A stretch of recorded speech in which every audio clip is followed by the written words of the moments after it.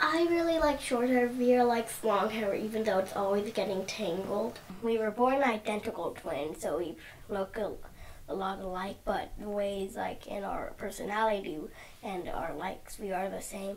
We both love animals. Quack. Quack.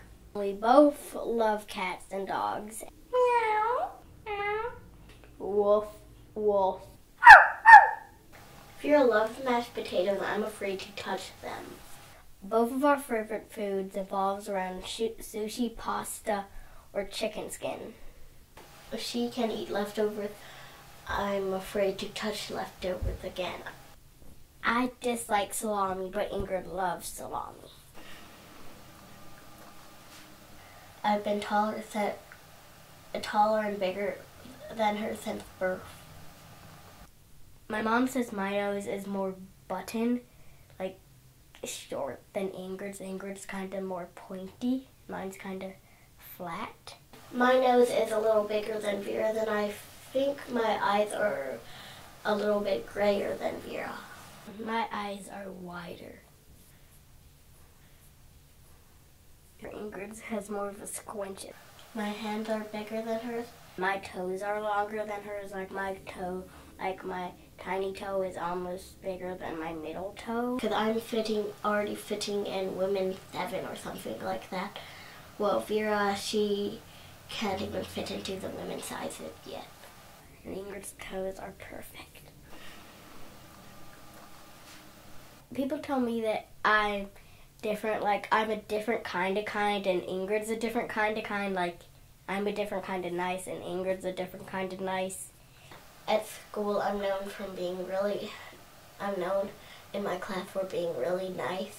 She's really sensitive, and I wish I was more sensitive.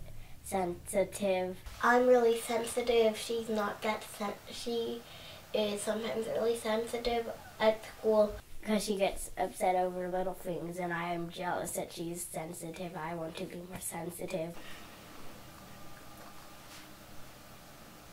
I usually get really mad, and I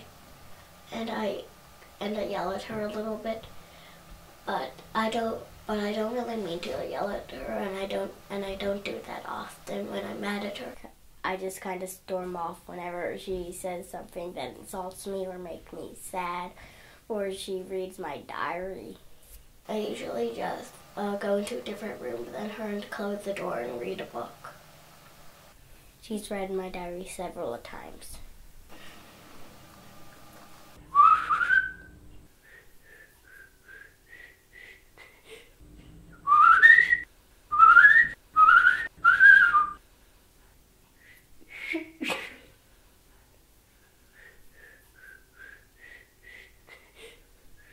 Well, in kindergarten, I didn't have any friends. I'd see Vera at recess, and she had lots of friends, and I just felt kind of jealous that none of the kids, that I wasn't really, that Vera had so many friends. Well, nobody ever offered me to play recess or anything like that. I kind of always wanted to learn how to do like baseball. But sometimes your dreams don't come true. It's a sad thing. They say you can be whatever you want when you grow up, but I will not become a bird that has a cat head when I grow up.